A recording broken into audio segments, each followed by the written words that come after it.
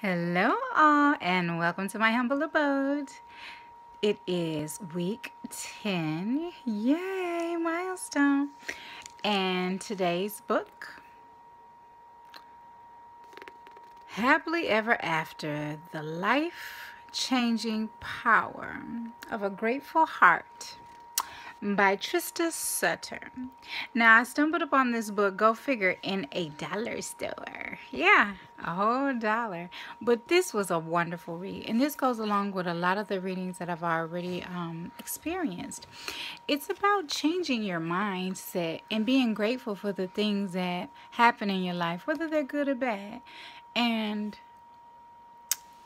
being grateful for the people in your life and expressing that gratitude in every possible, way. Now, this woman has been through, she was the original Bachelorette. And she is talking about her life journey of being grateful. That's a picture. Her trials of trying to get pregnant after finding her Prince Charming, so to speak, and going through a semi-humiliation of going on The Bachelor and being rejected, and going through a lot of turmoil, through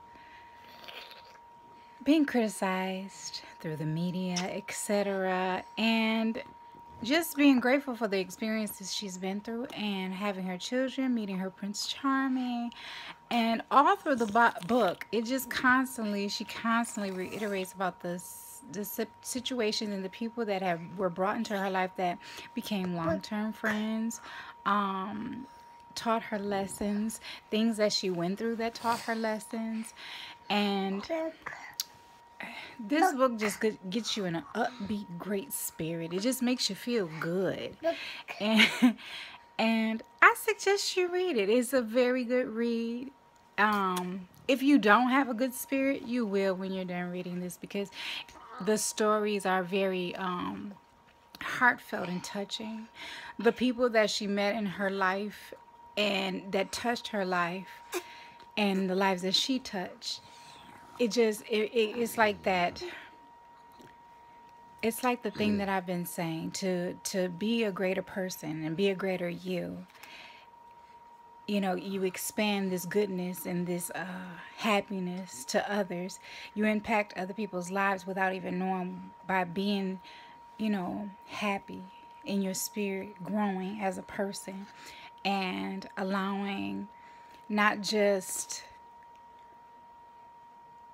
yourself to be grateful for things, but being happy for the experiences that you go through, learning from each and every experience and expanding your horizons, learning something new from someone, being humble enough to listen to other people's stories, and trying to be the best you, basically just being the best you, and not looking at any situation as always a woe is me. I'm not saying that nobody's going to have a downtime and nobody's going to be, just always perfect. But for the most part, when things go bad, you might have to have that moment, have that cry. But after that, it's like, what did I learn from this? What did I get out of this? And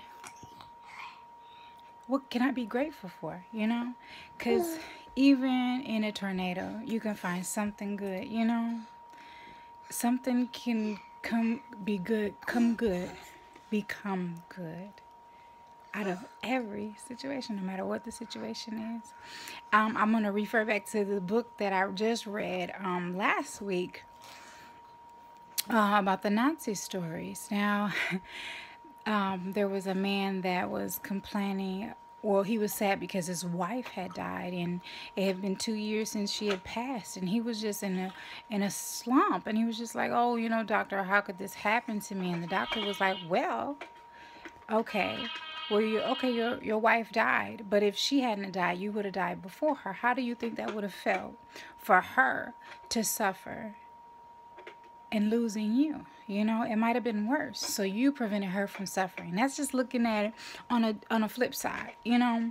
And looking on the flip side, when you love someone as deeply as that man loved his wife, in his eyes, that was his rationale for suffering, because he would rather go through it than to take his wife through it. And that's looking at the bright side of things. That's having a grateful heart that, you know, at least my wife isn't suffering, you know. That's looking at the bright side to me. So anywho, I love this book. I hope you go out and read it.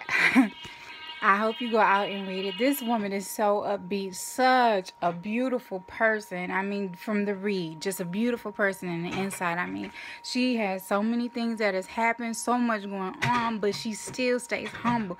And that's another thing we have to remember. Always stay humble, stay grounded. You know, people come and go in your life. You got to learn. You got to learn. You got to be great. Do great things, all that good stuff.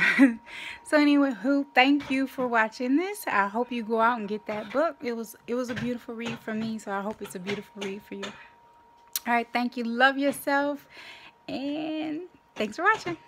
Bye.